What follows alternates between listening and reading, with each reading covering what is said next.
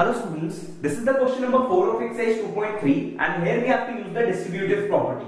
As I have already told you what the distributive property is, that means to distribute. So in this question we can write it as 728 multiplied with 101 can be written as 100 plus 1 because we know the table of 100 as well as 1. So that will be 72800 plus 728. So that will be 82537. This is the required answer of part A. In part B, it will be 5437 multiplied with 1001 can be written as 1000 plus 1. So this will be 5437 000 plus 5437. So in addition it will be, this is the required answer of part B. In part C, we can write this to be 800 plus 20 plus 4 multiplied with 25.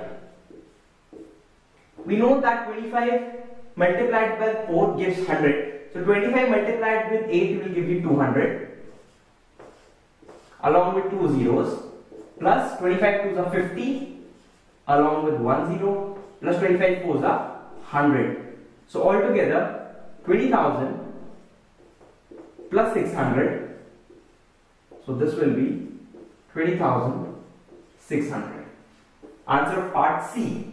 In part D, we can write this to be 4,000 plus 200 plus 70 plus 5 multiplied with 100 plus 25.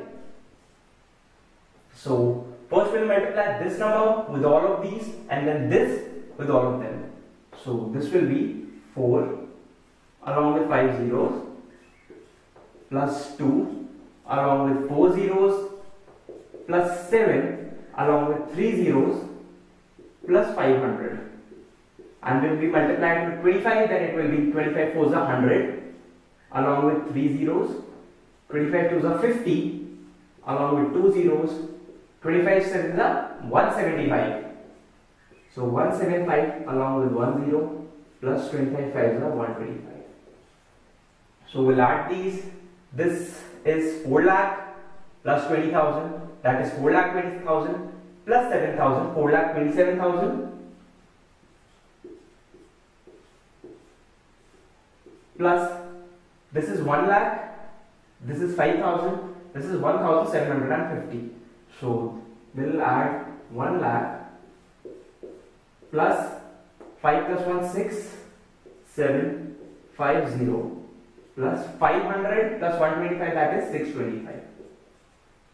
So here it will be, on addition to this 1 lakh to this, that will be 5 lakh 27,000, 5 lakh 27,000 plus this is 6,750 plus 625. So that will be 5737. The required answer will be 573435. This is the required answer of part D. And in the last part, we can write this to be 500 plus 4 multiplied with 30 plus 5. So on multiplication, 5 3s are 15 with 3 zeros plus 5 5s are 25 with 2 zeros plus 4 3s are 12 and 1 zero plus 20. So this will be 15,000 plus 2,500 plus 140. So first we'll add 2,500 to 15,000. That will be 17500 plus 140, and the required answer will be 17640. This is the required answer. So this is how you can solve these type of questions using distributive property, and thank you.